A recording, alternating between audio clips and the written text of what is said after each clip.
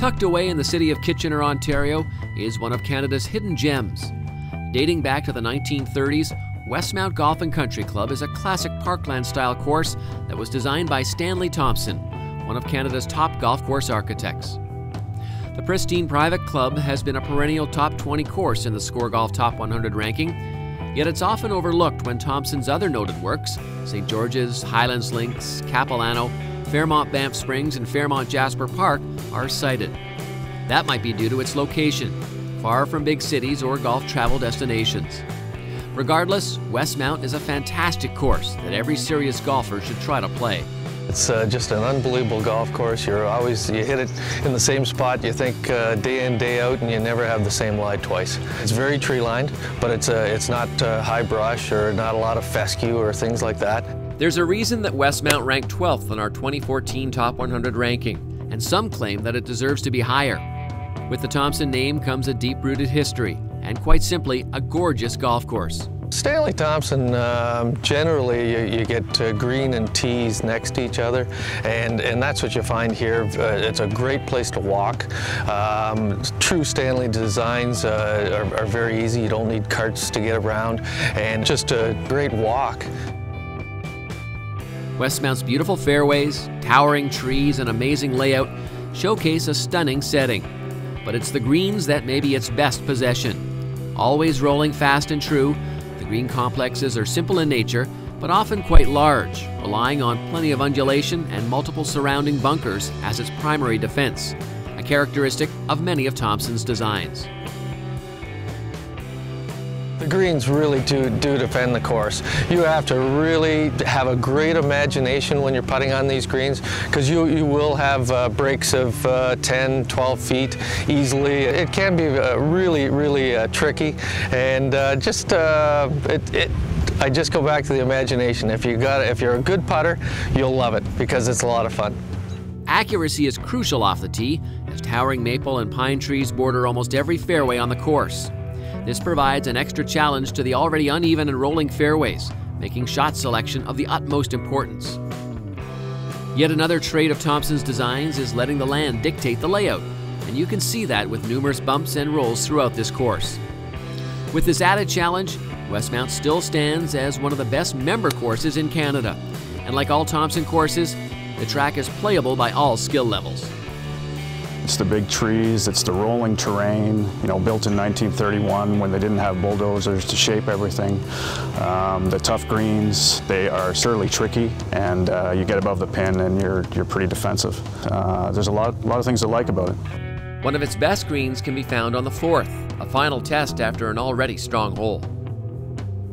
Number 4 is just a great par 4, slight dogleg left, a little bit of a blind drive. You have to really choose what club you're going to hit off the tee, because you don't want to get too much past the 150. There's a big crown there, and you get a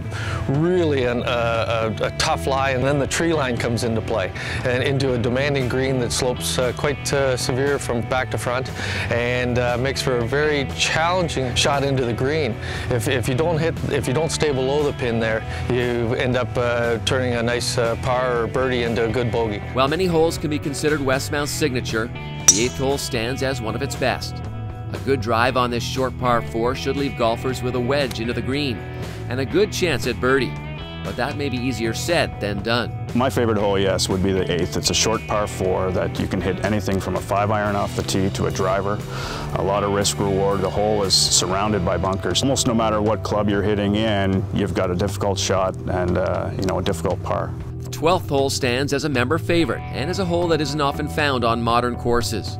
While most par 3s today often go for distance, this one keeps it short and makes accuracy into this large green crucial in order to avoid 3-putts and greenside bunkers. A short par 3, and again elevated, like many of Stanley Thompson's great par 3s are elevated, and looking down on a great green complex. Pleasure to play. There's nothing better than coming home to this picturesque 18th hole. With a wide fairway and only one greenside bunker, finishing on a high note is a good possibility if you don't mind the extra pressure from the patio next to the green. With all eyes watching as you try to drain that last putt, you can't let hecklers get in your head. After shaking hands, it's hard to beat the walk straight to the patio for a few drinks and lots of laughs. Westmount has seen some elite talent grow with its club, most notably Canadian Golf Hall of Famer Gary Cowan. The noted amateur won events on both the provincial and national level and is the only Canadian to win 2 U.S. amateur titles. Mo Norman was also a regular at Westmount over the years, and the story goes that the club's short par 4 8th was the only hole the legendary ball striker couldn't figure out how to play. Cowan's son Rob has also made a name for himself in the amateur golf world and will be looking for his 10th consecutive club championship title at Westmount this year. As well, 21-year-old national team member Chris Hemrick is an up-and-comer who hails from Westmount. This year, he won the Ontario Men's Amateur and competed in the RBC Canadian Open. I joined here when I took up golf. My dad grew up as a member out here as well, so it was easy just to follow in his footsteps. It's been great growing up here, and the whole Westmount staff and members have been nothing but support.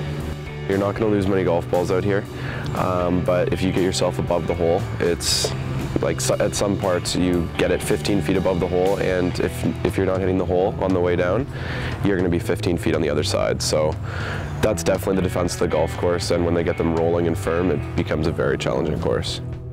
While many city clubs have small practice areas due to land restriction, Westmount offers a full range where you can work out your driver kinks before teeing it off. There's also a short game facility and an extensive staff of PGA of Canada professionals to help you out with your game. In addition to its top-tier golf course, Westmount has 4 tennis courts and a 6-sheet curling rink, making it the perfect all-season country club. Westmount might rank just behind Stanley Thompson's Big 5, and it might be overshadowed by some of Canada's big city clubs, but members know that this course is definitely among one of Canada's best works of art.